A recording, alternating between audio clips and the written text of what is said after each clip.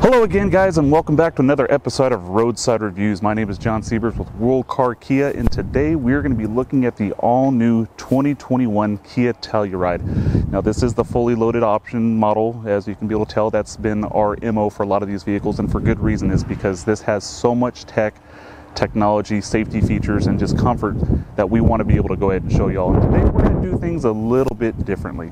Instead of starting on the outside and working our way around and showing you all nice design features of it, we're going to go ahead and show you a lot of the interior technology and different things you get on this vehicle that you don't see on a lot of our other competitors.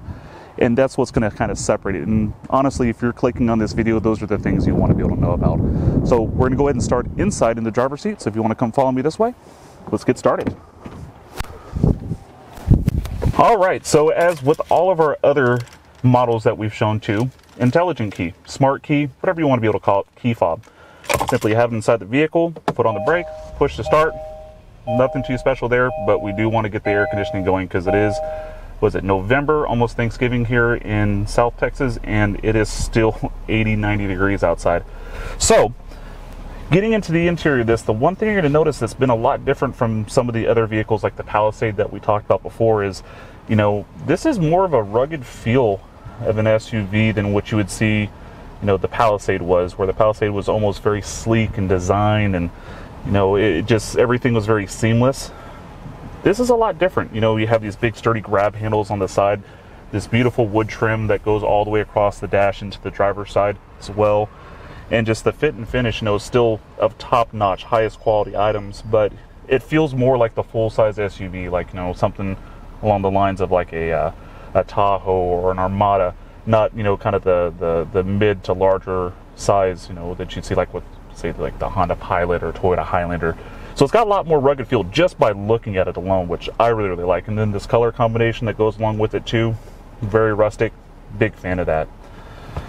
Over here on the driver door, very simple controls, driver windows. You have your mirror controls, all the other windows as well.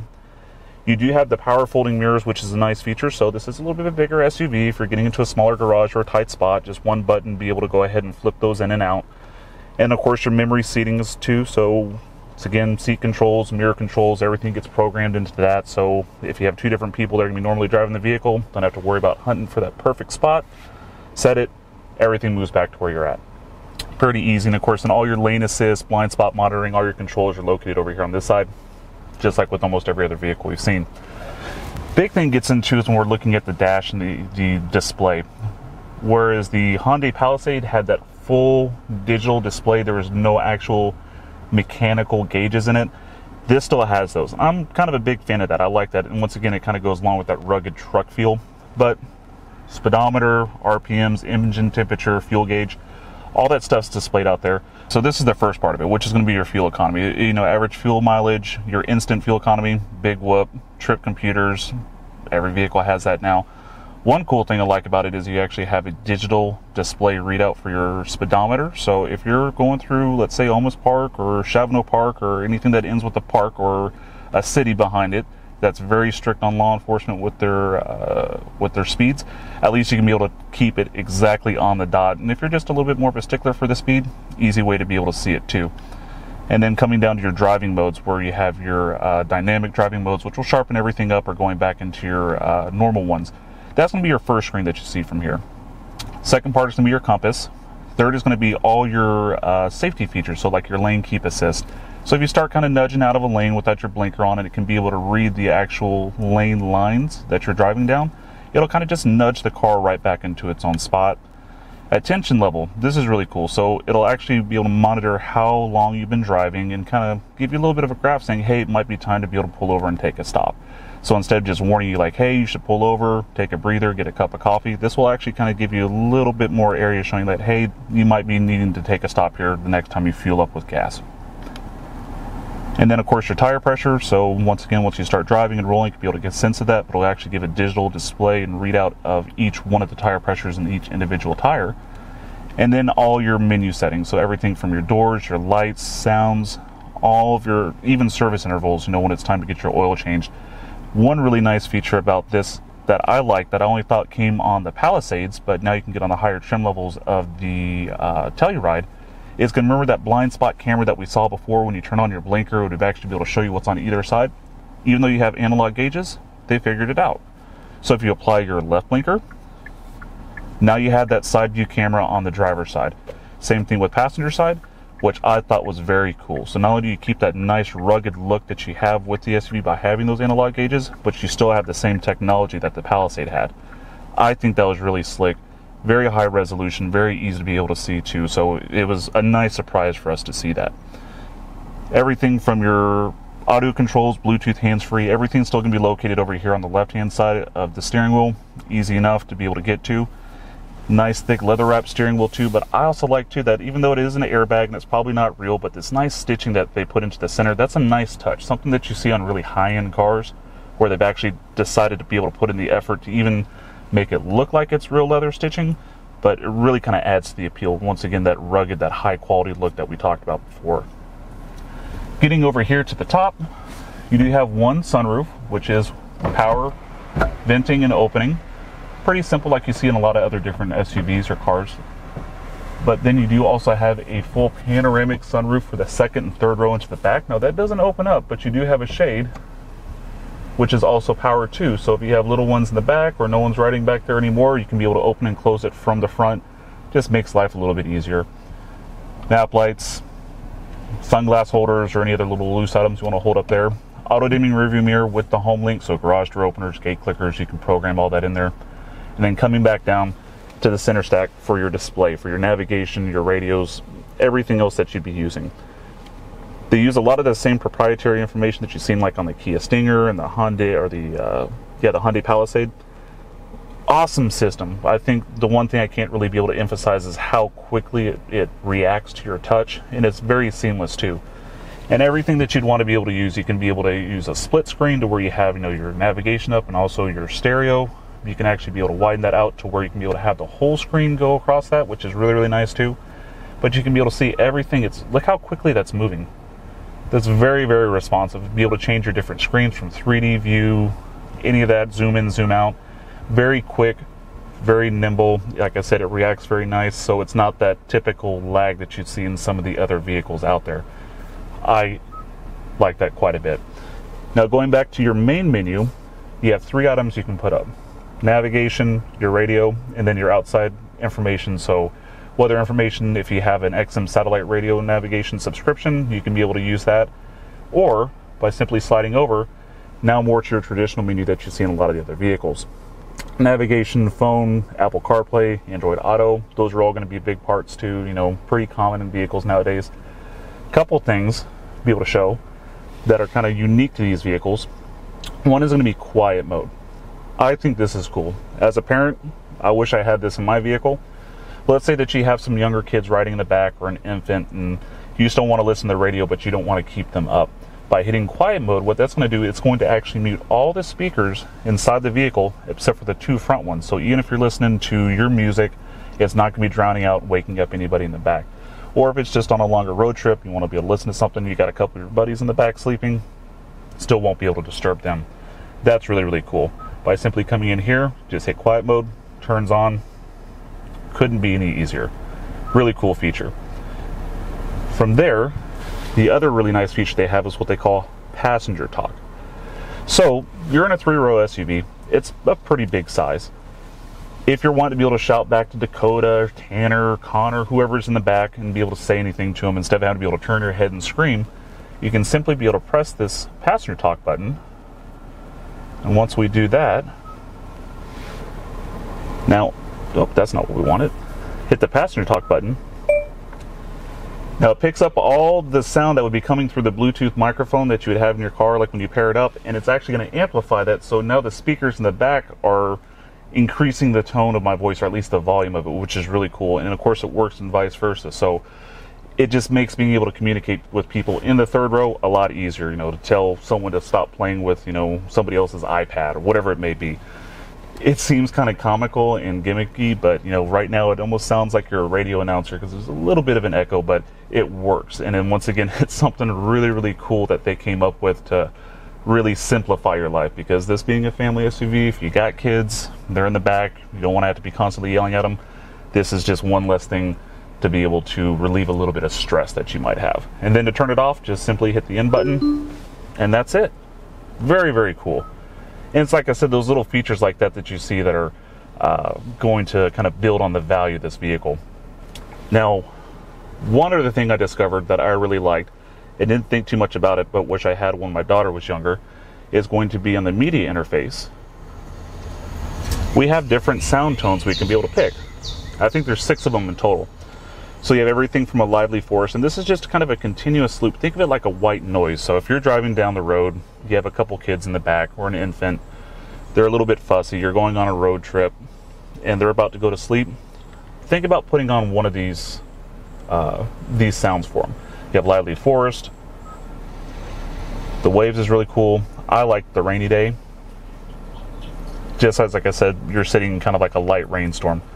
Open air cafe, a lot of white noise there, and then the warm fireplace. These are all, once again, they've kind of really thought about the family orientation. You know, if you have a smaller child in the back, you want to have a little bit of that white noise. You can be able to have this playing on a constant loop, be able to help them go to sleep. Those are things that, like I said, I've really yet to be able to find a vehicle in this price point that would be able to have something like that. But wish it was technology or something they had in cars, 3-4 years ago, which is really nice. Kind of moving our way down here, you can be able to see you have a large stacking display, especially for your air conditioning vents. So not only do you have one on both sides of the dash, but not 2, but 3 of them for the center part for the driver and passenger. Really helps maximize airflow and be able to cool down the interior or heat it up during the wintertime a lot more efficiently. And then, of course, a little bit more air than pushing from the front to the rear. Now, they do have a rear air conditioning, which is going to be completely separate. We'll go over that when we hit the second row seats. With typical fashion with the Kia, I love these buttons. Nice, solid push to them. They got a good feel to them as well.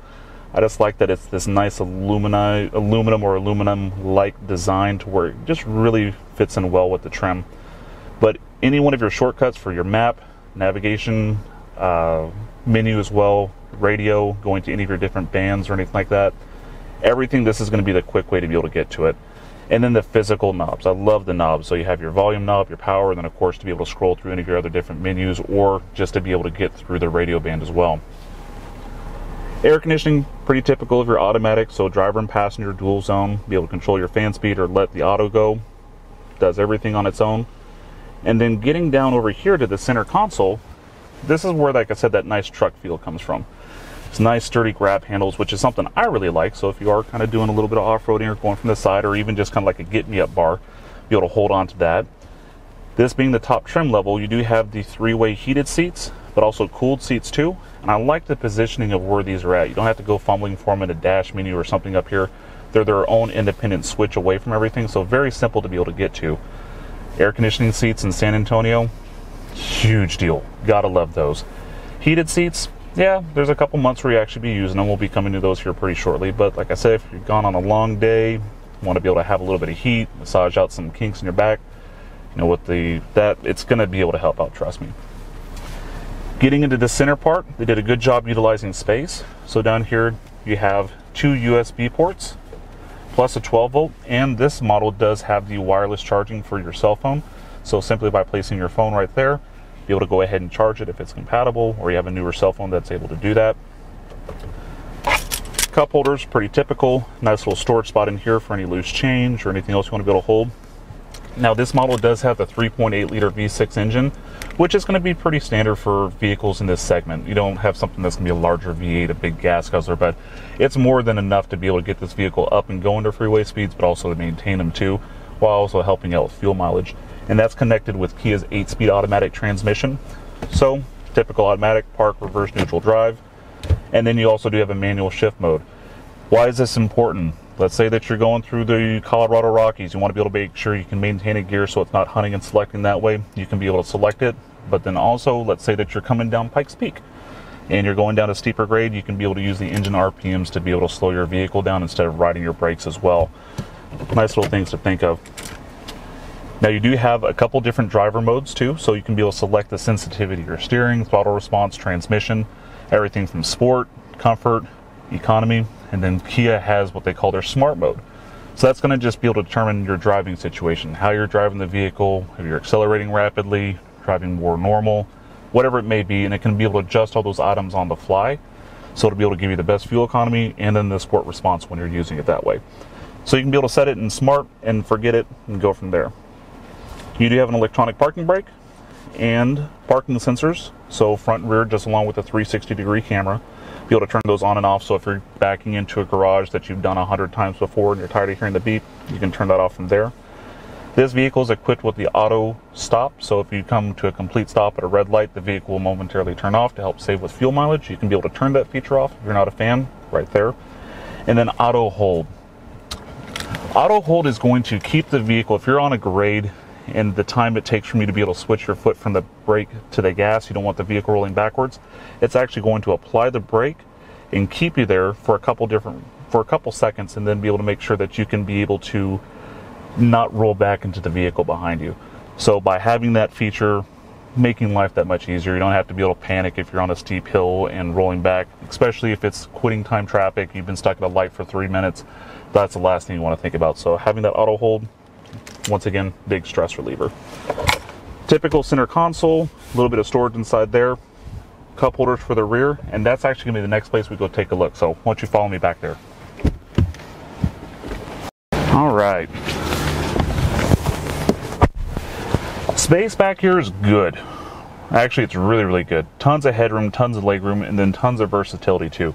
So this being the higher trim level, we do have the captain's chair. So instead of having a complete bench seat here, this is going to be seating for 7 instead of for 8. Now there is the option to actually get the bench seat, which is nice. So if you're going to be using this as a family hauler and you need the extra room, you can be able to get that. Some of the higher trim levels you see want to go with the captain's chairs because it gives a little bit more of a luxurious feel to it. Now, talk about accommodations. You know, we'll start over here with the driver or the back driver door. Same materials, the same finishes that we saw in the front, follow through to the rear, which is really nice. Just the size of this. This is so nice. No matter what kind of seating configuration you're in, you got support on this side, which is, great, especially on longer road trips or you're a bigger guy like myself. Big thing to be able to point out is on the higher trim level, even though they are manual, sunshades. This is important too, because if you're just too popular and you don't want to be seen by anybody going down the road, you can be able to put these up. But think about it, if you have a small child, somebody in a car seat, or somebody who's a little bit more sensitive to light, you can be able to have these up to be able to kind of shield that from inside. So kind of getting back more to the family oriented part, if you have small children, this is a big thing to be able to have, especially on these sunny days in South Texas.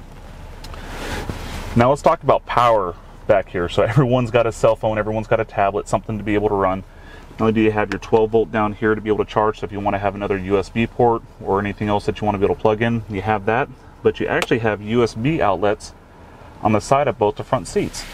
So if you're running something like an iPad, iPhones, everybody who's sitting back here now has connectivity or be able to actually charge up their electronic devices, which is really cool. The only other vehicle, like I said, I've seen that on is going to be the Palisade. But just having those and thinking about that is a great idea. Instead of having them down here, they're going to be positioned right in front of the person that's going to be using it. Now, we talked about the dual climate zone that you have in the front. Well, you actually have that here for the rear too. So you can be able to select for the second and third row your temperature, fan speed, where the air is going to be going, so whether you want it up onto the top or the bottom or a mix between the two. But also it is automatic as well. So just like with the front, it can be able to determine your fan speed, where it's going, to make sure that it can be able to cool down the cabin properly. Another cool feature is kind of putting this up here towards the top of the ceiling and not down here. If you got little kids, they can't be screwing with it, and you can still be able to control all this from the front if you wanted to take over. And then once again, the larger panoramic roof, we got that closed now, but you can be able to see how it goes all the way from the second row into the third row, so everybody has a view. Once again, very well thought out, laid out. Now, let's talk about these seats too. These are the captain's chair, so you have support over here onto the door. You do have an armrest that comes down, which is adjustable, so no matter where you want or feel the most comfortable, you can be able to set it. These seats are reclinable, so they're adjustable, so you can actually be able to lean back, put your feet out, and really be able to relax. And this is no joke. I'm a bigger guy. I'm 6'3", around 270. This is with the seat all the way back, so you can be able to see how much space you have back here. So for adults, it's like riding in, let's say, something like an S-Class Mercedes. Tons of room back here, which is really, really nice. Very, very comfortable. Now, getting into the third row, that's a little bit of a different story. Don't want to have somebody my size sitting back there, at least 3 of us, but it will work if you're going, on a quicker trip. Let's say that you're shuttling people around for a graduation or a wedding. You can throw some adults back there. Going on a longer road trip, probably not too comfortable. But let's go ahead and get back there and be able to show you what that's all about. So the second row, as far as getting into the third row, pretty simple and easy to do. And one last thing I want to be able to touch on is just as far as the maneuverability. So let's say that you have somebody, a couple adults my size, sitting in the third row. These seats right here do slide forward and backwards, so you can actually be able to adjust to be able to give people a little bit more leg room in the third row. But let's talk about accessibility. Now on the top of the seat, and also down here on the bottom, depending on if it's a child or adult, very easy to get into it just by simply hitting one of these buttons. Boom, that's it. So the seat will automatically tilt forward and then slide forward. That's a really cool feature to be able to have, because if you have a booster seat or a child seat sitting in one of these, it's not one that has to fold down then roll forward to be able to get into it. So you can still leave items on top of the seat as well. Once you're done, this slides back, getting into whatever position that you like. Now, if you are calling something and you need a little bit more space, not only does a third row seat fold down flat, but by pulling this lever right here on the side, now you have a flat surface from the rear of the tailgate all the way up to the front seats. You're still going to have a little bit of a gap in between here being the captain's chairs, but still having a flatter surface, so you have quite a bit of room to be able to haul anything that you don't want hanging out the back of the tailgate. Now to be able to fold that seat back up, simply lift that handle, and that's it. But this is a really cool feature because not only does it have 2 different spots for kids and adults, so no one's having to be able to fight for it, but then getting into it. You got these nice little grab handles right here on the side. So you have your 3 points of entry, 1, 2, and then your foot.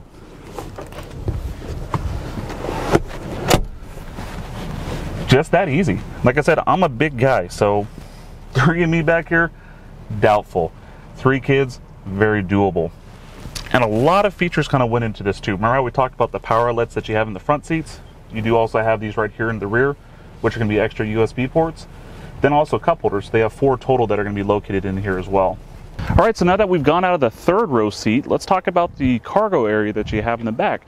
And, first and foremost, we take a look at the rear and design of this, that same, which we'll be covering here in a little bit, but that same still truck-like rugged feel, something you don't see in a lot of crossover or, mid-size SUVs. It kind of gotten away from that rugged look and kind of gone more towards the mainstream, kind of curvy, you still have that nice off-roady SUV look, which is, once again, I'm something of a fan of. But if we come into the rear, you have 2 ways to be able to open it. One is going to be by a switch located right down here, or actually off your key fob. So remember, on the outside, key fob, and from inside by the driver's seat. Still with the third row seat up, lots of storage back here, backpacks, soccer bags, luggage, whatever you would need. Now, on some of the other vehicles that we reviewed too, you do have a power third row seat. This is going to be a manual one, so the advantage of that is they go down very quickly. Simply pull this and release. Just that simple. And getting them up is the same way too. Be able to go ahead and pull that handle and it comes up. Just like the second row seat, these are also reclinable, so you can be able to adjust the height in which the back will then come back or forward. Large amount of cargo space back here. So if you're not actually using the third row seat all the time, look at the amount of space you have. You almost triple it actually from what it would be if the seats were up.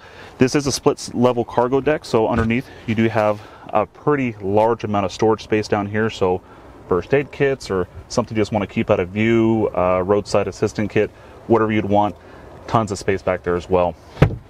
Now, let's talk about the tailgate. Yes, it is a power tailgate. One of the other cool features about it is you can actually adjust the speed in which it opens or closes as well, which is nice. If you want it on normal, great. You can actually be able to speed it up or slow it down. So if you have kids and they're running around, you want a little bit more time for it to be able to close for people to get out of the way, you can be able to adjust that. One of the other big parts is, if you own this vehicle, there's a good chance it's going to be going into a garage. And let's say you have a little bit of a smaller one, you can actually be able to adjust the height in which the tailgate opens to. So being power open, this is going to be in its uprightmost position. Actually just lower down the tailgate to where you would like for it to be able to stop. It's going to stay there. Press and hold this button. You hear it beep twice. Now every time when the tailgate opens up, it's actually going to stop at that one point. So you have to worry about it going up and hitting your garage door opener or any shelving that you may have on top of that. That's really ingenious, something that a lot of people won't think about until the first time that they would need it. And then to be able to go ahead and close it, simply hit the button and then boom, that's it. Very cool. I said, really like that tailgate feature. And if we take a look at the exterior of it, no, there's no mistaking. You're not going to bump in or go to a different vehicle thinking it was yours out the parking lot. Being the higher trim level, you do have the blacked out 20-inch wheels. These do have the Pirelli Scorpion tires on it, so not so much as a off-road or all-terrain tire, more of a street tire to be able to help complement the smooth ride that you're going to get with the vehicle. But then also, you know, to have a little bit of a sporty feel with it too. So it's not going to compromise your ride quality, but be able to give you more control. Like I said, accenting with those 20-inch black wheels really sets it out, especially with this color, which I absolutely dig, and it's working really, really well with this matted finish that you see that starts from the rear bumper over the wheel arches down along the bottom and into the front.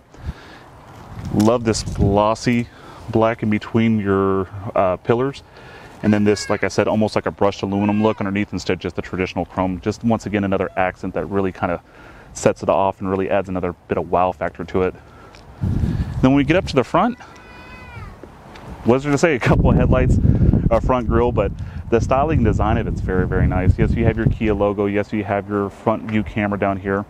But other than that, your similarities with a lot of the other SUVs stop out there. This still has that nice rugged look of an actual SUV instead of that curvy look that you see on a lot of other ones that are in this segment. But one thing I really like is the Telluride spelled out right on top of the grille, something that you see on like a lot of the heavy duty pickup trucks and stuff nowadays. So yes, you are driving a Kia, but having those Telluride spelled up on the top really looks good. And then this just may be me, but your fog lamps down here that you can see that they're actually in LED lights, and those look more like off-road lights instead of just a little circle projector beam light that you see on a lot of the other SUVs out there. Really enhances the look. And I love these front headlamps too. So instead of having the nice curvy ones that are teardrop, nice boxy, these are projector beams and they are LEDs. And then you have this nice running light that actually encompasses the headlamp, so when you lock it you can be able to see it. Just adds that nice little touch to it, something you don't see on a lot of SUVs these days. Really makes it a handsome vehicle. All right guys, well I think that we've kind of gone over a lot of the great features of this vehicle, you know, in depth. Some of this not more of a traditional car review, but more of the actual things that are going to make this vehicle stand out. And I hope you learned something new, because obviously we learned a lot about the Kia brand today as well. Remember, if you like the video, hit that subscribe button along with the bell so you get notifications every time that we release one. We're doing about one a week now. If you have any comments or questions, please feel free to leave them in the comments down below. We read every one of them. And my name is John Siebers, and this is another episode of Roadside Reviews. Look forward to seeing you the next time, guys.